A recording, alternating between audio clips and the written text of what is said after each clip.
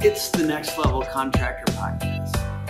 Coming at you every Monday at 7 a.m., 30 minutes or less. Yeah, I'm talking about Mountain Dews, baby. We're helping small businesses and construction companies be more profitable, with better leads and better systems. Eat bread and desserts and just get all fat and sassy.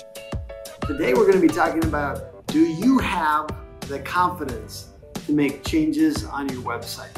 If you've ever gone in to change like the hours or a team member on your website and the whole thing broke, you've experienced a poorly built website. They're not supposed to break if you just change an image out or something like that.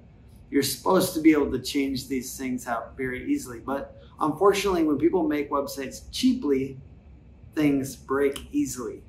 So every business owner and marketing manager ideally could make changes on their website. They wouldn't need some techie guy. They wouldn't have to make a call. They wouldn't have to make, an email. They could just sign in, make a change, move on with their day in 5 minutes. And I'm not using this to kind of call out business owners. What I'm actually saying is, if that's not the case currently, you need to look at whether your website might be made poorly, because it might be taking everybody a lot longer to do stuff on that website.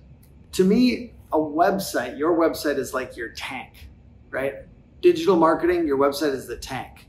And you've got all these other tools, kind of maybe Facebook or other social tools that you're using. I think of those as the motorcycles that go in the woods and do the little snipers, but you've got this tank. The biggest piece of your marketing is that website.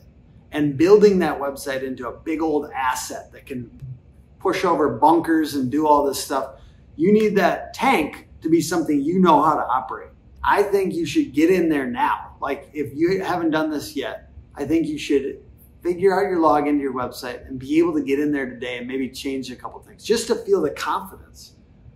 That you can get in and change things on your website.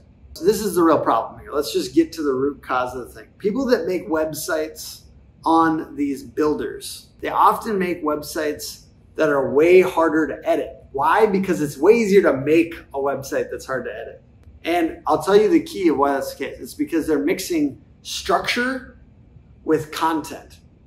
They're using this builder that was essentially meant for a small business owner, but they're building it on this template. They're charging, it's a $75 template. They're charging thousands and thousands of dollars. And then the website is really easy to break. So the structure is mixed in with the content, and we need them to be separate. So you can build a website in such a way. I'm not going to go into crazy detail here, but the whole idea is actually coding it in such a way that the only thing that the client, you, the business owner or the marketing manager, can see is the images and the text and the back end, and just switching those out. But they're not messing with like the columns or the structure of the website at all. That's the ideal. And that's like a true professional way to do things. And how do you do that? You do it through custom design. That means like in Photoshop, Illustrator, or these different programs, to actually design the website from scratch to fit like a glove, and then custom development, which takes a little bit more time. And yes, it's a little bit more expensive. So you may have tried to go the cheap route. But ideally, we have the structure and the content separate so that anyone can get in there and edit at any time, so you can move quickly and it won't break the website. There are some things that you want to be able to add to your website on a regular basis. I'm going to go through them. Promotions, right? You don't want to make them look messy though. You want to make them simple and maybe be an image, a headline, a couple other components so that they're simple. Team members. I don't suggest doing every single team member if you have a giant team, but perhaps you should have your leadership on there, and that those should be able to be easy to edit and update. Hours. Key copy on homepage and service pages. Have you ever seen a spelling error and had to go through a whole rigmarole that took 3 days? You don't want that.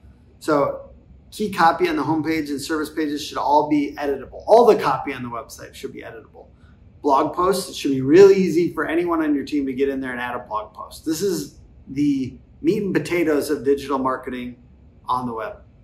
And then projects and new work. This is self-explanatory. You want to be able to add images, videos, any kind of content to your website very quickly and easily.